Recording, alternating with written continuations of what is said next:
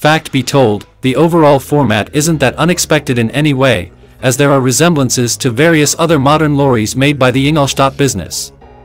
Taking spotlight on the dual-layer control panel is a large main screen for the infomercial system, and it is a touchscreen system judging by the fingerprints left on it by the chauffeur. Below it, we can see a Quattro badge, and additionally down exist the central air vents and AC controls, with physical buttons and knobs. The center console is home to a cubby also, and what seems a push-button gear selector. Behind the new guiding wheel, we can see an additional tablet-like display, which is the electronic instrument cluster. The dashboard appears to have been partly wrapped in a dust-gathering material, probably replicated on the door cards too, and other parts of the inside.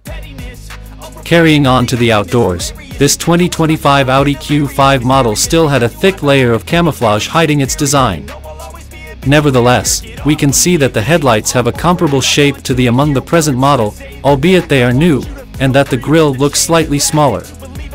The roofline is a little bit curved in the direction of the back, though not that much, since the next Q5 will be joined by the Q5 Sportback for those preferring style over compound with a coupe-like model. Dual tailpipes are visible on the left-hand side of the back bumper, and you must overlook those taillights, because they are not the final manufacturing systems. The brand new Audi Q5 will be the last of its kind to get interior combustion engines, and it is anticipated to release with a host of mild hybrid and plug-in crossbreed powertrains. Over in Europe, it might get one or two diesels too, thus swellings are still quite popular there, and opportunities are that a battery electric variant is no place coming up. However, fret not, since Audi does have the Q6 e-tron in the creating that.